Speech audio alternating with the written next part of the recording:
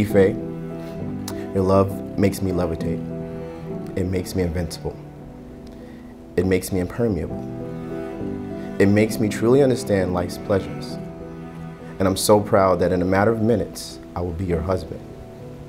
For years, you've been badgering me to perform this monologue that I used for my high school drama audition. So I saved a snippet for this very special moment that describes how I feel about you.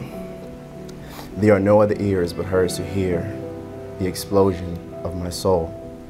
There are no other eyes but hers to make me wise. And despite what they say of species, there is not one plant or animal or any living thing that is made quite the same as you are.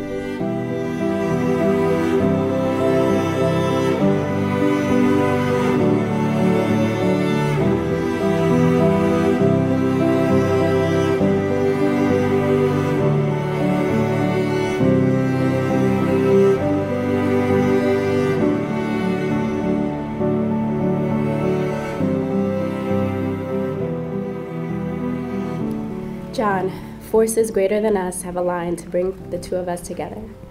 That power is undeniable and the truth that I will never forget.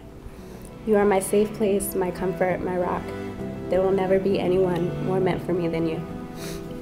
John, you have opened my eyes to the wonders of the world, reminding me to savor each moment and embrace all that life has to offer.